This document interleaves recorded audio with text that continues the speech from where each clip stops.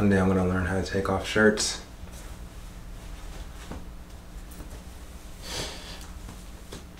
Not today though.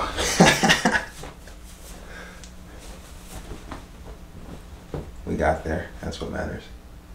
I just spent the past 5 minutes trying to kill this fly in my room, and my goal was to use as little bug spray as possible because I didn't want my room smelling like bug spray when I went to sleep. And I'm not gonna say I did a good job. So, nothing, a couple hours with the window open won't cure. Jumping into the video with that little prelude. The other day my girlfriend asked me if I am worried about my obsession getting to the point where I am no longer relatable to the general public. And my response was no. I'm already coming from a place where I don't really feel like I relate to most people. And over the course of this journey of setting myself up to be self-employed, creating my own business, that process will require me to become more relatable to the general public than I have ever before. What I consider when I was growing up, I've always been a fan of comic books, superheroes, anime, which actually at this point in the game, many people in my generation do share commonalities with me. So perhaps it will be that much easier to relate to people who grew up really digging Superman and Goku.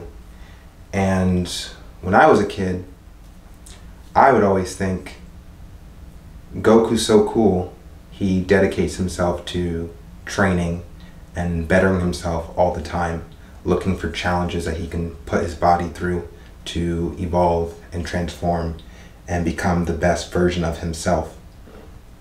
And I would always consider that and apply it to my life. How can I be better? How can I evolve? How can I transform into the best version of myself? And that is literally the mission statement. Maybe not verbatim, but the mission statement of my business plan is everyone wants to be better. We all have it within ourselves, that desire to transform ourselves and our lives for the better. And that's what I'm selling, is a shift in the mindset. What I consider is many people, they have an idea as to what is required in order to improve their lives, in order to improve themselves. And because they have this preconceived notion of the amount of effort that it takes to get better at a thing, get healthier, exercise, eat correctly, get a different job, because they have this awareness of the difficulty that's involved in all of these pursuits, they just turn themselves off of it.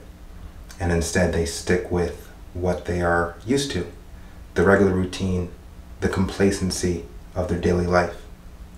My goal is to rework a client's mind around that concept of change being difficult. I want people to feel rewarded by putting in effort to achieve a thing, even if it's quote unquote difficult. Something else I've observed over the past couple of years of getting into nutrition and health and wellness is, as I further progress along the way of diving deep into this passion, the simpler and the easier the process becomes. Granted, I've always been an individual who can easily set my mind to something and see it through to fruition. But at the same time, when I consider, I was working out today and I was thinking about what I wanted to say on camera. And the thing that popped in my head is I can't really point to a moment in my life where I was actually successful at a thing. I've completed tasks, I've set goals for myself and achieved those goals, but I have never truly been successful in life. That is, in fact, the one experience that I feel like I haven't had at this point in my life. To experience true success, something that I've done, that I've created, that is the definition of success. You could call it monetary, you could call it in the public eye, something that I can point to that is considered successful. I've never done that. This needs to be it. This business, this project, what I am dedicating my life to for the rest of my life until I can retire at the age of 50 or something like that. This needs to be successful. And it's a bit scary to consider that this will be the first thing in my life that I need to become successful at. Since I've never experienced it, I don't know what it looks like. And most of all, I don't truly know what it takes to become successful. This is where mentors come in. I don't really have a mentor. I have YouTube. I have the opportunity to watch podcasts and listen to other people who have achieved millions and billions of dollars in the same industry that I'm pursuing. That's what I have at my disposal. I don't really want a mentor at this point. I want to commit myself to the task and learn along the way.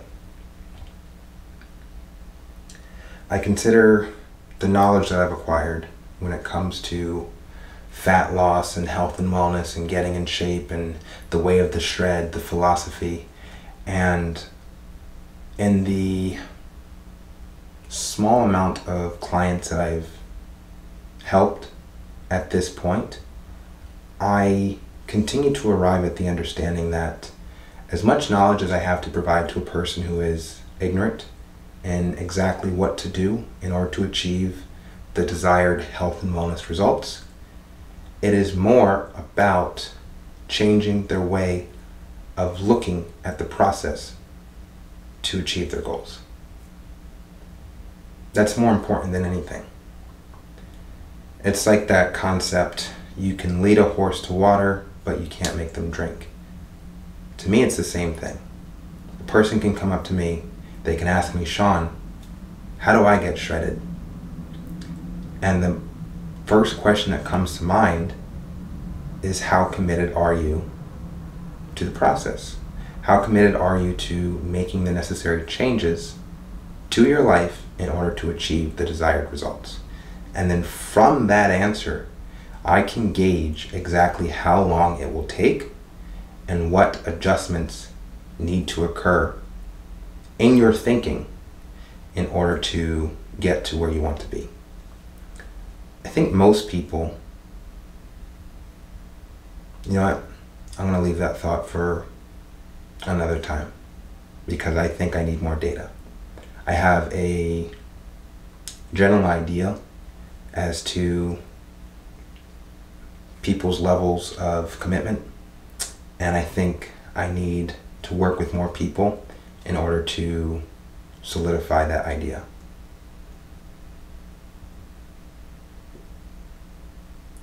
We all want to be better.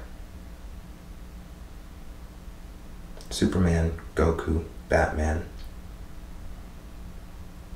Idols people to aspire to. Granted, they were fictional, but the way that they lived their lives is the thing that inspired me. Committing themselves to self-betterment. And I took that away with me. I also want to take a second to talk about the Dark Passenger and the communication between the prior self and the self that I need to become in order to experience success. I acknowledge that my past self essentially, let me run that. I acknowledge that my past self essentially needs to die in order for me to achieve success. Who was my past self? A nihilist, a person who doesn't really care about an outcome, because at the end of the day, I was born in this body and I'm going to die in this body, and everything else around me is just going to be here, with or without me.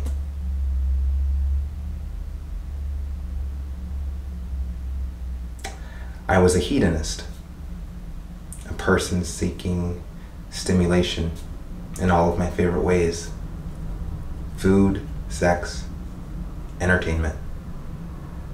Rinse and repeat. Food, sex, entertainment, sleep. Rinse and repeat.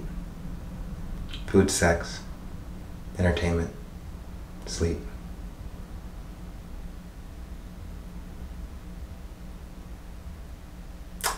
That's not going to get me anywhere.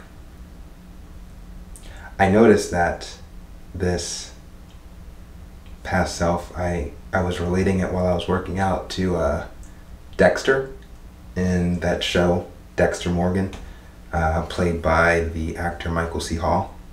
And he refers to his dark passenger, the guy that, because he's a serial killer.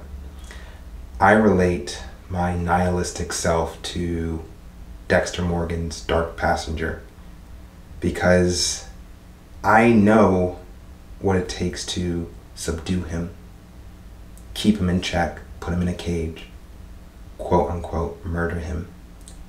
However, if I just feed him a little bit of food, something sweet, something tasty, an indulgence, how quickly it revives him.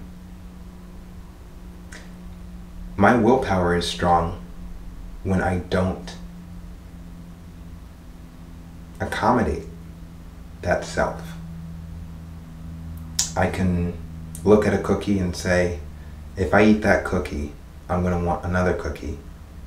And the more cookies I eat, the harder it will be to control that dark passenger. And that's my journey. That's my burden. So instead, I just avoid the cookies. If that makes sense. There's books I want to write. There's content I have to make regarding the process of changing your mindset from who you currently are, which only gets you so far, to the version that you want to be, which produces so much better results for your life. My dark passenger is here. He's in a cage, and I am getting better at deciding when it's an appropriate time to let him out. And yeah, there are times to let him out. I admit that. In times of festivity and celebration. In my honest opinion, I've been letting him out too often for my liking. There have been too many circumstances where he comes out of the cage and it's unplanned. But extenuating circumstances allow me to feel like it's time to. And that's my process of mastering myself.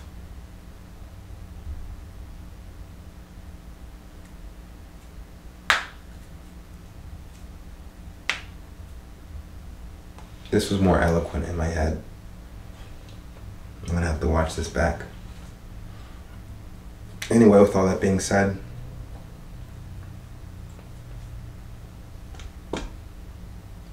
I want to sell a shift in my client's mindset.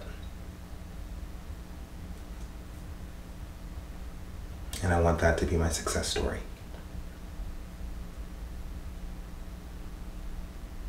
Thanks for watching.